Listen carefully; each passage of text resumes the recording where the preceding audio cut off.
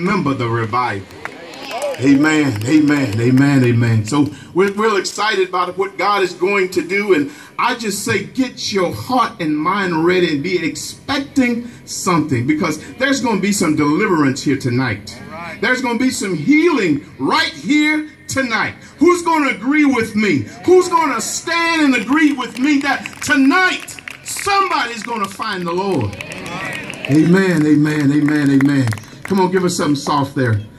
Yes, as we begin to open up our hearts, I ask if you would, if you can, just stand with me as we go to the throne of grace, as we petition God.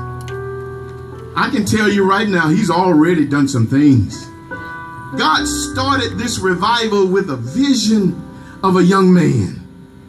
And he's revived some folks that stands in pulpits all over this great city. He's touched those hearts. And tonight, we're going to share some of this with you. But I just ask if you would just pray with me that his will be done. It does not matter what our agenda is. It does not matter what's going on. But tonight, we're praying God's will. And I decree, I declare and decree, this city, hear me tonight, this city will never be the same. God has sent revival to Geneva, Alabama. And it's begun with me. Thank you, Jesus. Thank you, Jesus. Thank you, Jesus. Oh, Lord, we stand tonight. Lord, we thank you for all that you've done. And Lord, before we petition you for anything, we just want to thank you now. Because we know without a shadow of a doubt, it's because of your grace and your mercy that we're able to stand here tonight in unity, saying, send the revival, Lord, and let it begin with me. Lord, we know if you do not build the house, it will not stand. But Lord, we thank you for this foundation here tonight. We thank you for the work that you've begun tonight, Lord. And Lord, we just invite you into these grounds. Oh, Lord, we ask right now in the name of Jesus that you would have your way in this service tonight. Lord, that your miracles will be manifested here tonight. Let them know, Lord, that you're still in a miracle working business. And let them know, Lord, that there's nothing too hard for you. Tonight, we stand on your word.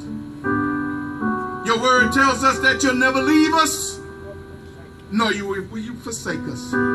Your word tells us that we can ask in the name of you, and we shall receive it. Your word tells us there's nothing too hard for you.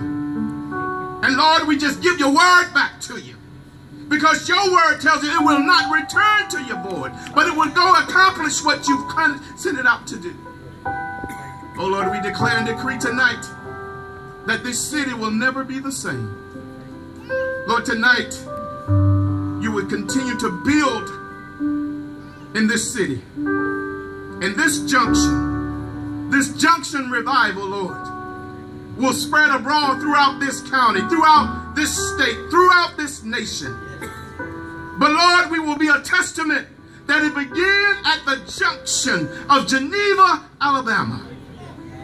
We declare and decree tonight, Lord, that many will have testimonies of deliverance that you've done.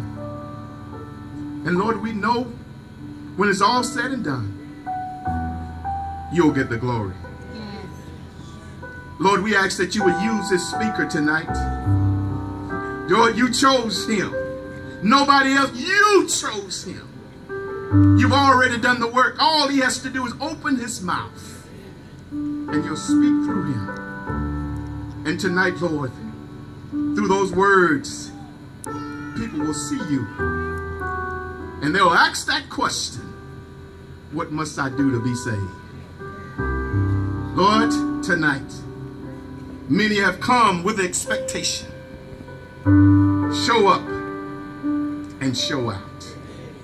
We declare it done. In the mighty name of Jesus, let it be done according to your will. In Jesus' name we do pray.